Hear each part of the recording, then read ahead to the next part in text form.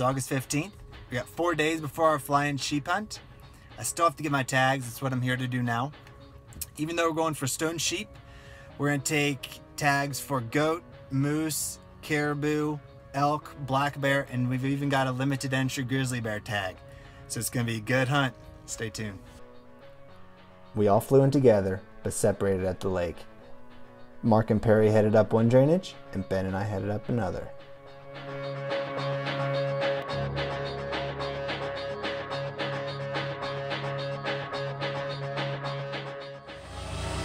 Here we go.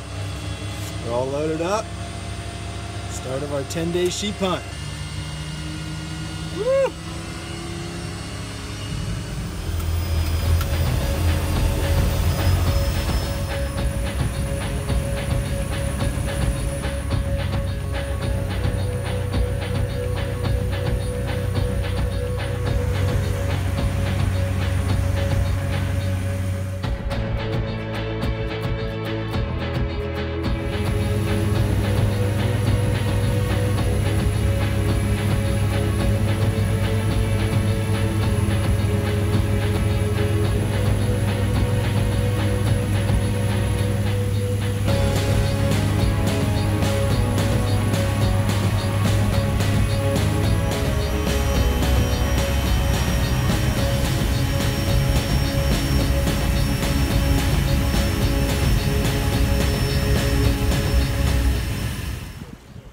There is no worse feeling of isolation than when your plane just leaves you and drops you off on a 10-day sheep hunt.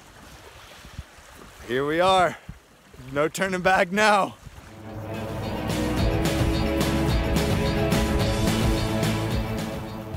It's August 19th. It's 10 o'clock. We just landed about an hour ago. We got all of our gear sorted. Got our gear hung.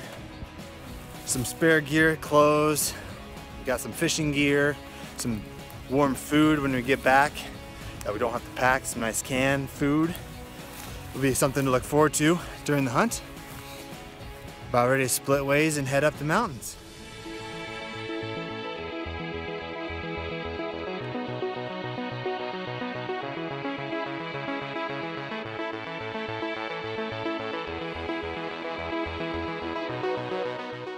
It's the evening of day one. Got our first big game animal spotted. This is caribou. Man, it's nice to see some animals. All right, we're 8 hours into day one. Already a few lessons. Few lessons learned. Number one, don't poop upwind of your glassing spot. I was wondering if that was gonna be number one. That is number one. Not It number will one. ruin a spotting location very quickly. We worked all day to get up here, and then he freaking ruins it. Number two, don't try to side hill across a rock slide. Bad idea. It worked out. It did work out, and it got us to this awesome glassing spot, which you also ruined. Number three, bring 2 hiking poles. I almost brought one. I panicked at the last minute, went and bought a set. Best thing I did. We got 3 goats spotted. 20 power zoom. Let's take her up all the way to 60.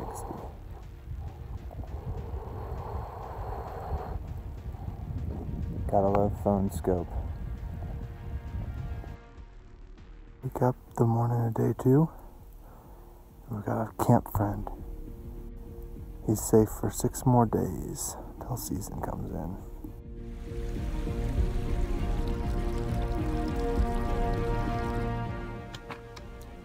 What do you think? Oh yeah, super flat. Feeling the burn? No, never. We're hiking out of this ravine we glassed for the past day.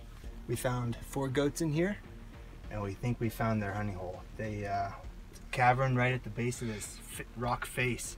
There's like an inch of poop covered all the way back up in there. It's unbelievable. Well, second day is coming to a close. About to have dinner. Didn't see anything, which is disappointing for as much area as we covered from that one vantage point. I mean, we could see 4 different mountain ranges and just some perfect sheep country. Didn't see anything, so got a game plan for tomorrow. We'll glass a few hours in the morning and take off down across the ravine.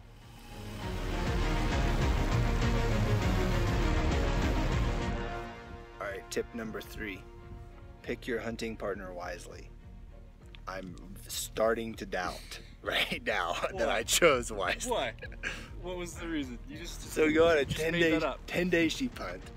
Oh, okay. He packs 1 pair of pants. They're not even rain pants, even though it's supposed to rain for 4 straight days.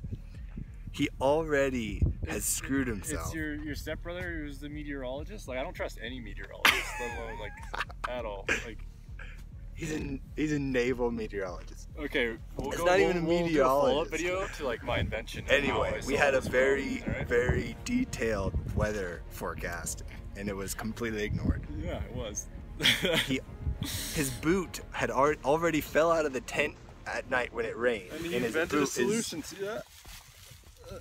It's the 3rd day. We have 6 more days, and he's already wearing a garbage sack around Did you his tell him foot. about your giant grizzly bears that you found?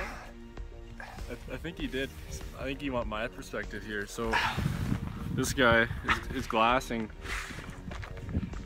over there and spots the world's biggest grizzlies. They're huge. No, They're massive. no, I said they were No, they're massive. cubs. I said there's And 2 he's freaking small out. He's grizzlies. like, okay, look over there. Biggest grizzlies on the planet. I said 2 small grizzlies. Oh, they're 2 little porcupines. If I'm seeing porcupines at 800 yards, I think we're doing all right. Yeah. I mean, I might need some help on game identification, but we're getting there. Anyways, talking about hunting partners.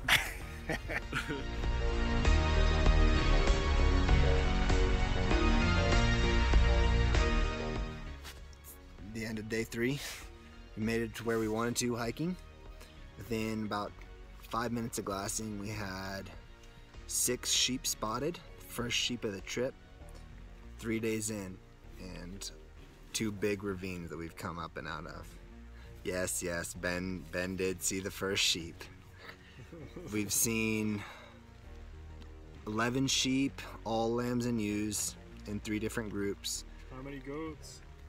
We've seen 22 goats in one group. Unbelievable. 22. And a moose? And a monster moose. The fronts are unbelievable. He's got 5 points on one and 4 on the other front, but his paddles are terrible. So, but it was fun to see him. And then 2 nice caribou. We saw them right at the end of the day. Woke up and glassed the same basin we did last night. We've seen about 13 different lambs and ewes in here. We saw those 2 caribou right about there, and we saw that moose last night. But today, the game plan, we're gonna hike up the mountain we're camping, peek over the top, and we'll open up a whole bunch of different drainages for us. Looks like a really, really good sheep country from the maps, but we'll see today. Well, I have to admit, it's the first time in the trip that I'm disappointed. I found this drainage months ago on a map. I marked it and it's just like, I have to go there. I know there's sheep in that drainage. I know it.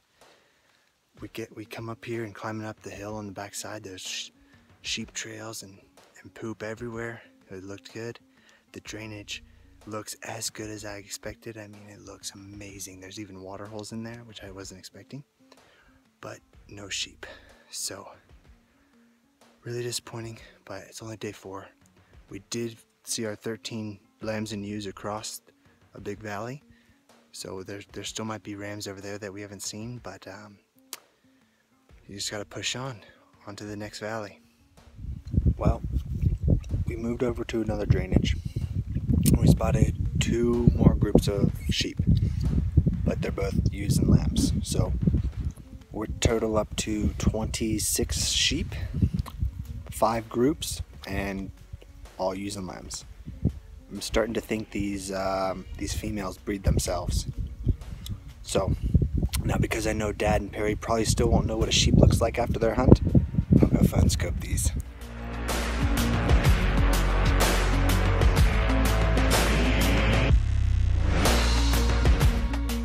It's day 6. Our caribou friends are back. Upon further examination, both of them are legal. The big one actually has a 3-prong on his front beam, on his front point, and a 3-prong on his back point. So he's definitely legal. He still doesn't have a kicker, but he's pretty nice. He's really, really wide and tall. And then the smaller one, he's not as wide, but he palmates at the top. So he's got 5 on the top, and he's got a kicker, which is exactly what makes him legal. So I think Ben's got the first call in the caribou, and Ben says let's sheep hunt today, and if they're there tomorrow, we'll go after them. So that's what we're gonna do. So it's Ben's call.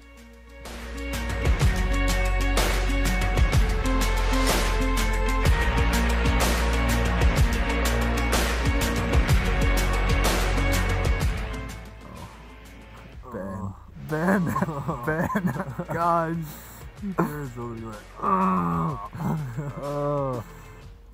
If you want to shoot him, let me know right now. That's fine. I just have to prepare myself. It's day 6. We have put in a long morning hike, spike up from base camp. Check in one last basin for sheep. Didn't turn up anything, so we're switching gears.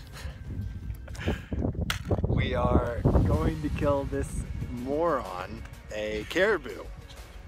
We spotted them this morning. It's the same ones we've been seeing all trip.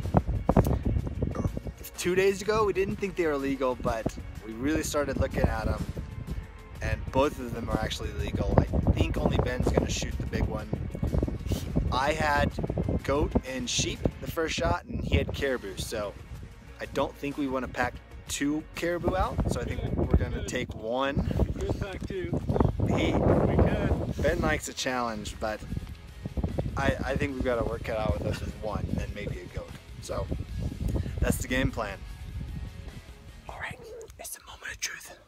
We're right over the knoll to our lookout. Ben's stress eating. He's too nervous. He can't handle the pressure. You should have seen him try to load his gun. He's like, oh. All right, here we go. Caribou. All right, we're set up here on the caribou. Last time we saw them this morning, they were about right in here in those trees. It's about 6 o'clock now. I would think they'd be up and going, but there's a moose bedded across the way, right up in here. Got some awesome footage of him, but he's still bedded, so I don't know. And then we got some ewes and lambs up in that basin, and we got some more ewes and lambs up on this skyline right up there. So everyone's here. We're just waiting on the caribou.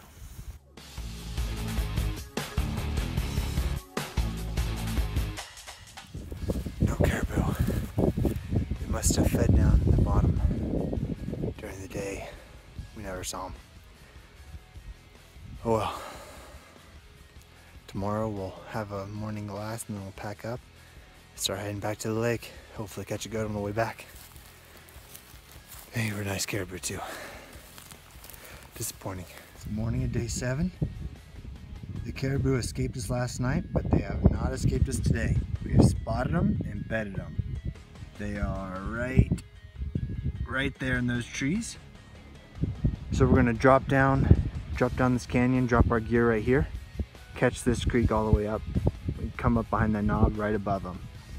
So here in a few hours, we should be right over top of them. Round 2 with these guys. So a little background on what you're about to see. The hillside we were cresting was not quite as wide as we thought it was from glassing. We were expecting to come over at about 100 yards from where they were bedded, and we crested just about 20 yards. And they heard us, stood up, and then the video will take over. But I struggled with the focus with the camera right in the beginning, but luckily the shooter wasn't quite ready either. So it made for an entertaining few minutes. It's gonna make for a long few days packing them out. So We got it done though. That's the main thing. Ben, get up and shoot him right now.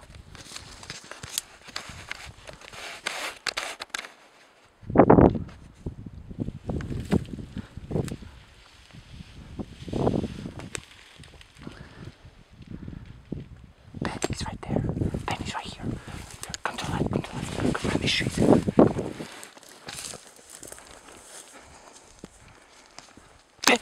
Ben, right under the skyline. Skyline.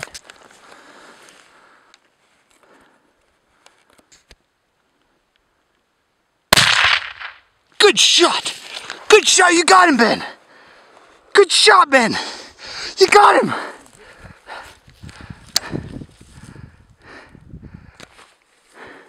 Yes! He got him!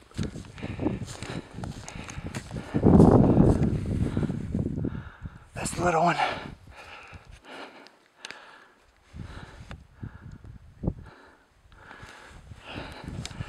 Ben, he's right here. He's right here. You dropped him, bud.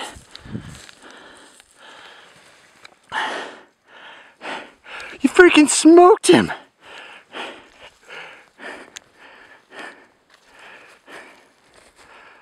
at his buddy. Yeah. His buddy's a little confused. Sorry, buddy. Ben! Yes! Why don't you unload that thing? Yeah.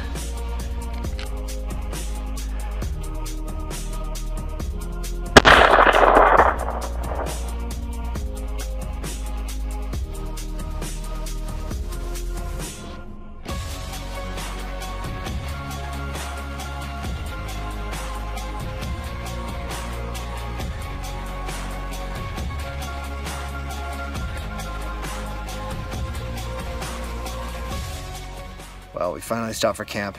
It's 7:30. We started hiking with him at 2:30. It took us about 4 hours to get him cut up. Just a really, really tough day hiking. We climbed up this one hill, basically crawling up it. It was tough. It was definitely the low point of the trip so far. And Ben slipped crossing a log and really gouged himself bad. I was really nervous there for a while. I didn't know how bad it was, but I think he'll be fine for at least the next few days until we get flown out. But Ben just got all the meat hung. Now he's got to salt his the part of the hide he's taken, and he's got to get rid of all the velvet off the horns. Although it is possible to preserve the velvet, we didn't bring the proper chemicals to do so, which was a bit of a shame because that was the first velvet animal either of us had killed.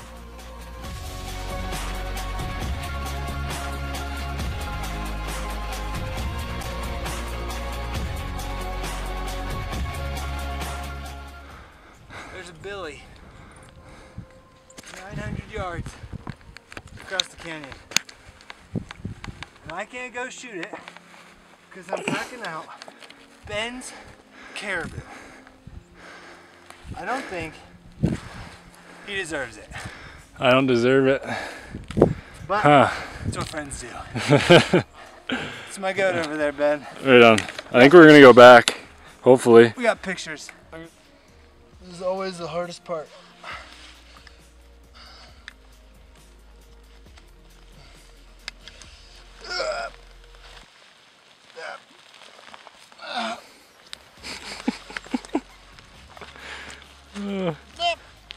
You look like such an idiot.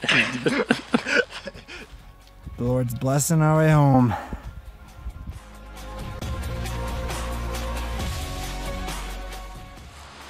Well, we got back to the cabin pretty late last night.